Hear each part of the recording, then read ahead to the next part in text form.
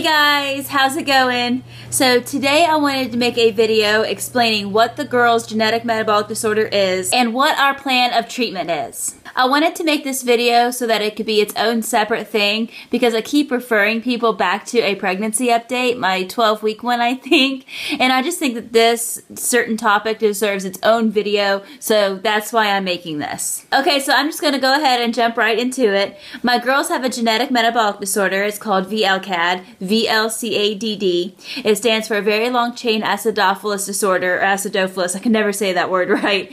And basically what it means is that my girls, the mitochondria in their cell is not absorbing a very long chain fatty acid called carnitine very well. And I'm just repeating to you verbatim what the geneticist told me because that's all I can do. I'm not a doctor or anything, so I'm just repeating to you what he told me.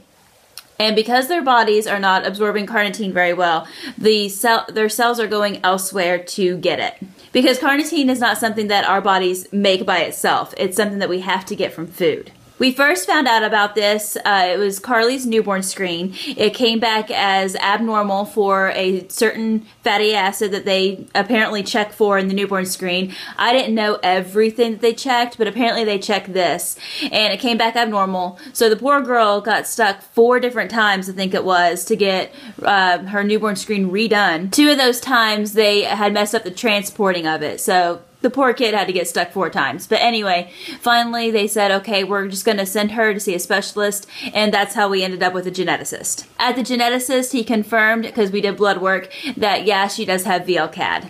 By this time, Carly was like, I want to say 8 or 9 months old. I want to say it was about that.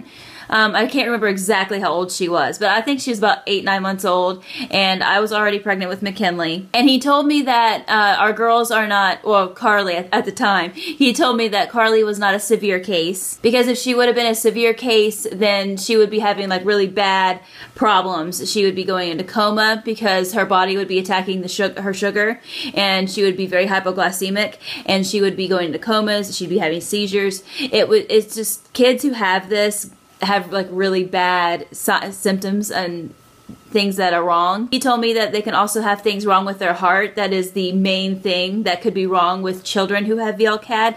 They could have valve problems, they could have arrhythmia problems.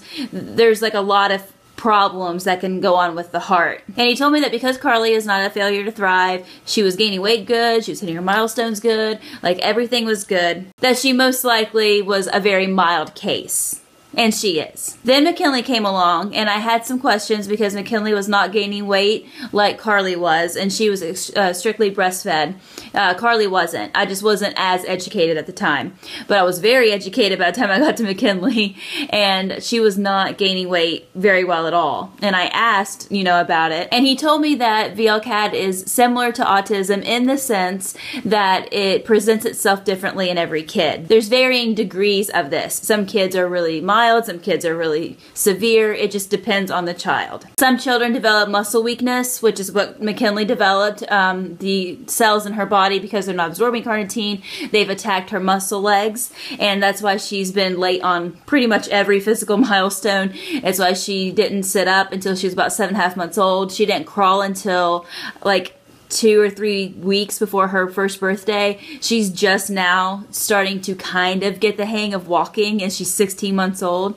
We were projecting that she probably wouldn't walk until about 18 months, and this is why. It's because she's muscle weak from having VLCAD, and it's just something that we have to continue therapy with because of that. So far, all we know about Andi is that she probably has it. That's all we know. Because Devin and I are both carriers of it, all of our children are most likely going to get this. He said that there's a chance, a rare chance, but there is a chance that Devin and I could have a baby that is just a carrier.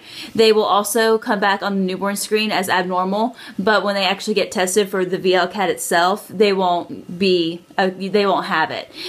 He just said they'll be a carrier, but it's not likely. He said most likely, I'll give you 9 times out of 10, you're gonna have a baby who has VLCAD. Carly and Kinley are not severe cases, but their cases separately are different. McKinley has muscle weakness, and Carly has troubles with her sugar.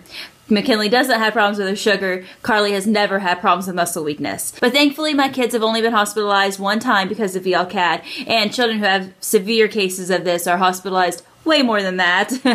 So I'm very, very thankful that my kids' cases are mild. Carly got hospitalized because her sugar was at 60, and I was told that if her sugar is at 60 or below, to take her to the hospital because she's so little that her sugar could drop really fast, and that's not a chance we want to take because she'd go into coma and it would just be bad news. So Carly went one time because her sugar was low enough, and McKinley only went that one time because she got sick and she wasn't eating very properly. I was afraid that she's gonna get dehydrated, because the other thing with VLCAD is that when children don't eat for a while, like when they sleep at night, their sugar drops. And that's why sometimes my kids sleep a little bit longer than what would deem like normal. Like, for instance, Carly and McKinley go to bed anywhere between 9 and 9:15 at night, and they'll wake up. Here lately, it's been between like 10:30, 10:45, which is really late for them. But this morning it was like 9, so that was really good. But sometimes it's like 10:30, 10:45. And I do have some cases where Carly will sleep until 11. And I'm not kidding. And I have to go wake her up because she's been asleep for 14 hours.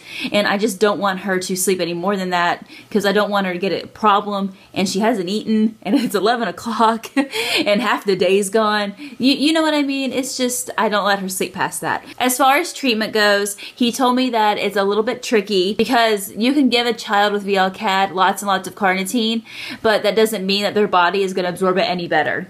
So really the only hope is to do just that. Just fill their bodies with a bunch of carnitine and just pray and hope that their bodies absorb as much of it as possible. He said that's really all that we can do because there is no real cure. So we have been waiting on insurance to approve us for about 2 years. And they still haven't because they're super, super slow. But that's the treatment that he wants to go forward with, and that's what we're waiting on. And the girls just had EKGs and echoes done because the biggest problem with VLCAD is that my girls, he told me it's not a matter of if, it's a matter of when they are eventually going to develop a heart problem. Because they have VLCAD, because the cells in their body are basically getting it elsewhere, it eventually eats up muscle and they're going to develop a problem. He just says it's a matter of time. So my children are like little ticking time bombs is what he told me, like word for word. And I was like, oh gosh, okay.